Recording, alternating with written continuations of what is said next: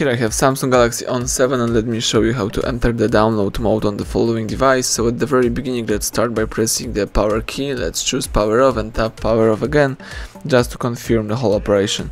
So right now when your device is completely switched off, let's use the following combination of keys: power key, home button and volume down. So let's hold down together these three keys: power key, home button and volume down. Release both keys as soon as the following warning pops up. As you can see, this warning is in Chinese, but if you would like to enter the download mode, let's press volume up. And this is the download mode of Samsung Galaxy On7.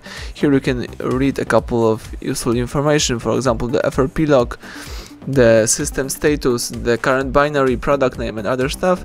You may also connect your device by using USB cable and, for example, flash your phone. So that's it. Now if you would like to quit this mode, let's use the same combination, so power key, home button and volume down. Keep holding those three keys.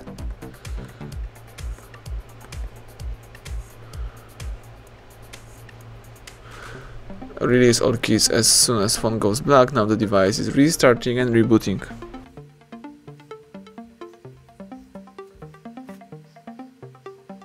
Alright, now you can unlock the device and start using your phone in a normal way. So thank you for watching, please subscribe our channel and leave thumbs up under the video.